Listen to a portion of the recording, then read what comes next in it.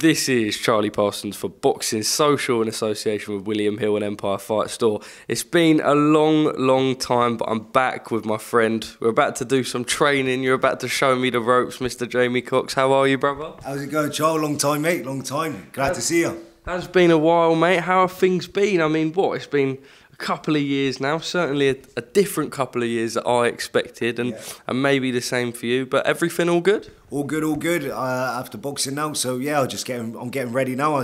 We'll be going to the gym and do a bit of training. I'm getting ready for this BKFC fight, April 22nd. So yeah, things are going good. Well, we will speak about that, but just firstly, you made the decision to hang up the gloves in the pro game. What was it in the end for you that sort of thought, no more for me, you know, BKFC is where I can put my ambition? But with the boxing, at that time, I just was sort of not doing the right things then, and then I had a bit of time off, and then I got an opportunity with the BKFC, and my mind is back fully focused on the training and everything how it was when I was boxing. So I know I'm a little bit older, it's a little different platform, but it's a new venture, and yeah, that's where I'm putting my focus in.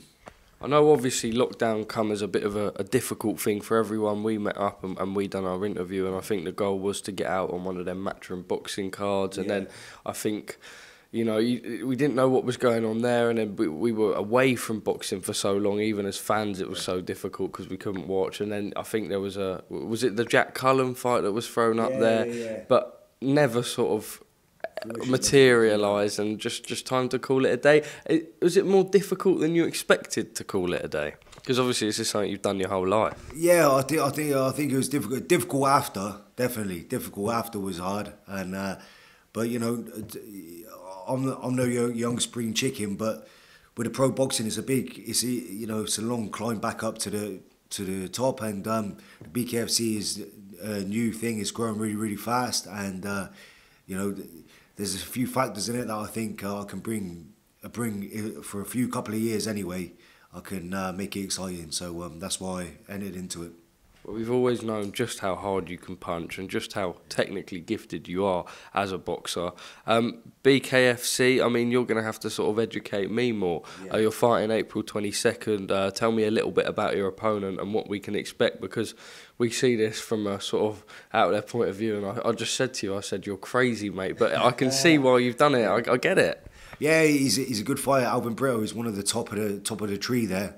Alvin, he's been in there with like the world champions and that in the bare knuckle boxing, and you know, for me, I need someone to motivate me. So like that's why they threw him at me. Let's go. I'm ready to go any day.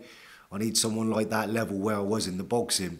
So yeah, it's a different sport. You know, there's a few different.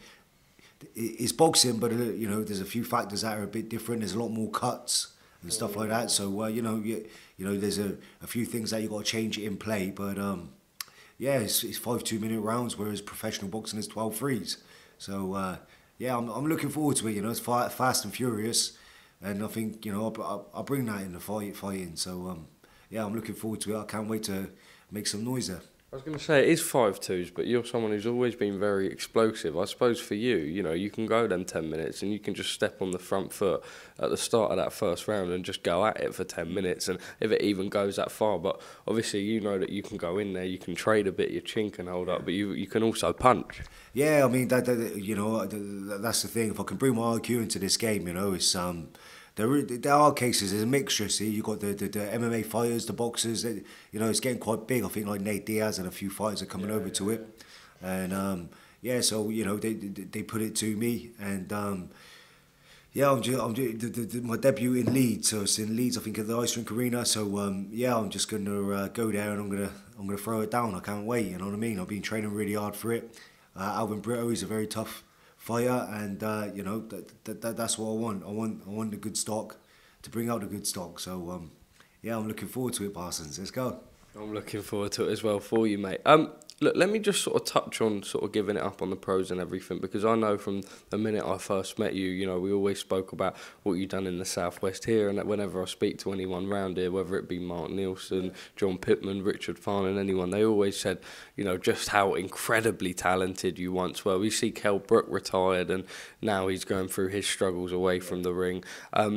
you know, when this is everything you've put into, I know you've been doing this from a schoolboy, Yeah. and now, you know, you're a man in your house with your missus and your kids over there.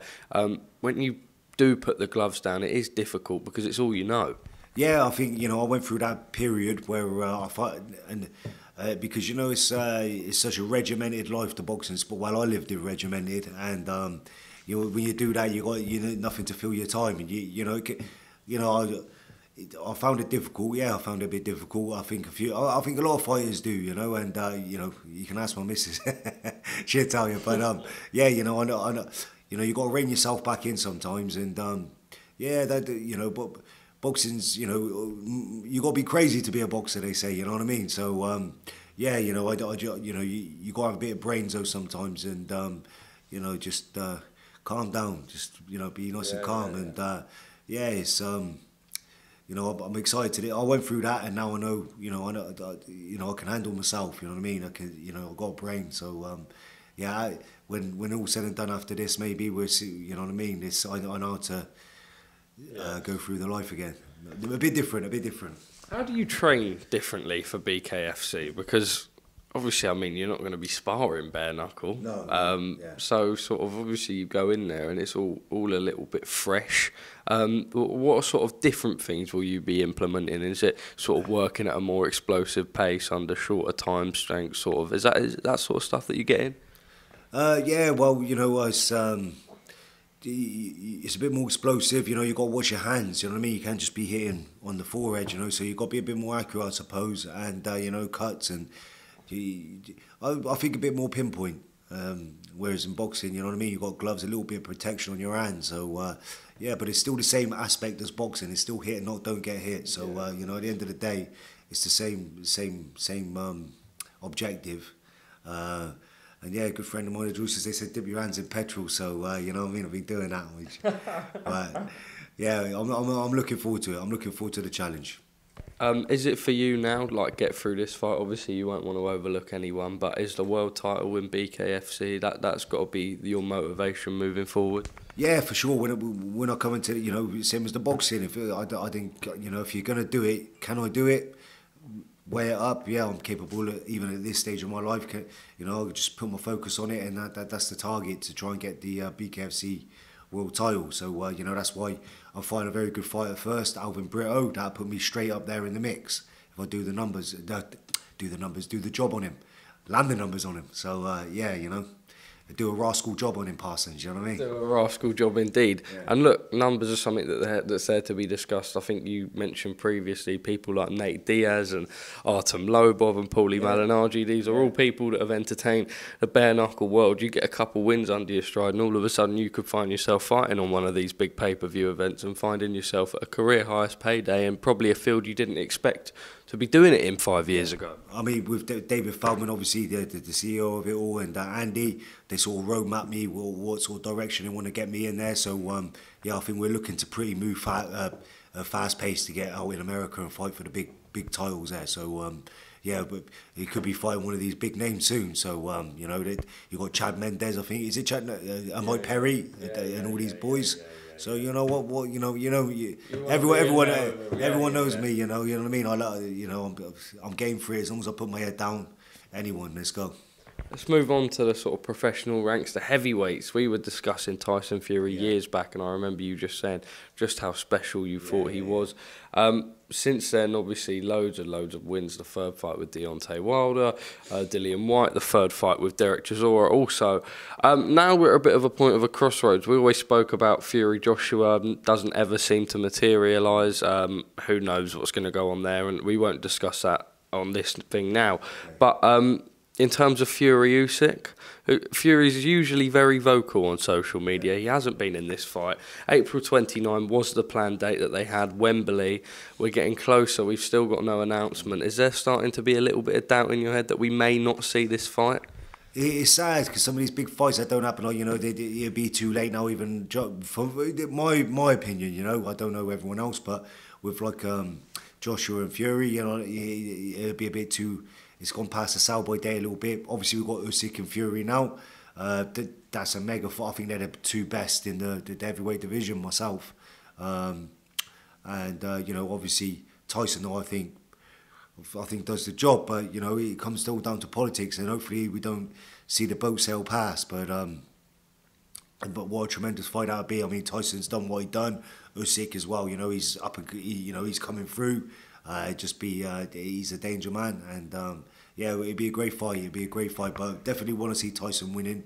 You know what he's done for the sport, everything, but yeah, just sometimes the politics. I couldn't really speak on it. You know what I mean, Charlie? But yeah, some of these fights that we just see too late. Pacquiao, Mayweather.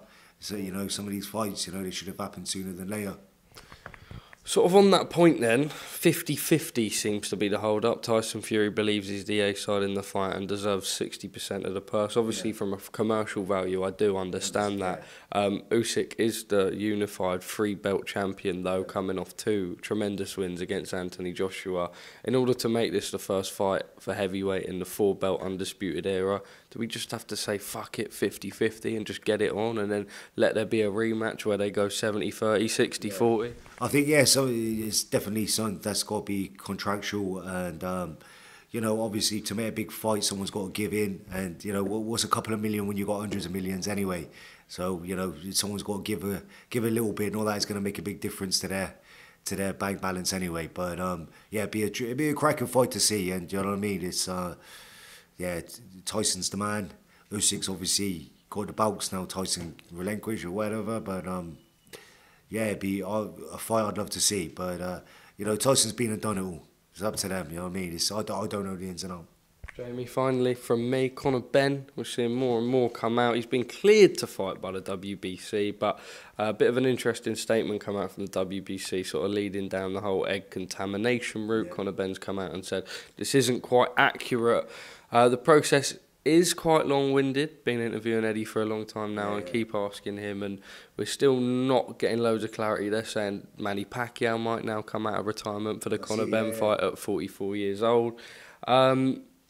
You know, what sort of stain does this leave on the sport? You know, we don't know whether Conor's guilty or innocent, but without anything proven and obviously nothing from the British board yet, it's all a little bit difficult hearing it, isn't it? I mean, you know, at the end of the day, that's what the boxing board's there for. So if it's all come out, Conor's all fine, then Conor's all fine, in my opinion. You know what I mean? So, you know, Conor's put his case against it, and obviously there's someone who's got to make the verdict, and it's the boxing board of control. So, you know, we have to listen to what they say, and what they say goes. And so yeah, you know, if Conor, if everything's okay, then you know they should let Conor carry on with his career.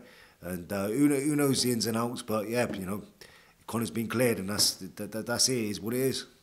Jamie Cox, top man, thank you very much for speaking to me at Boxing Social. We look forward to your Bare Knuckle FC debut, April 22nd, Leeds. Make sure you get your tickets and watch this man take the bare knuckle industry by storm. Nice one, Charles. Thanks very much, mate.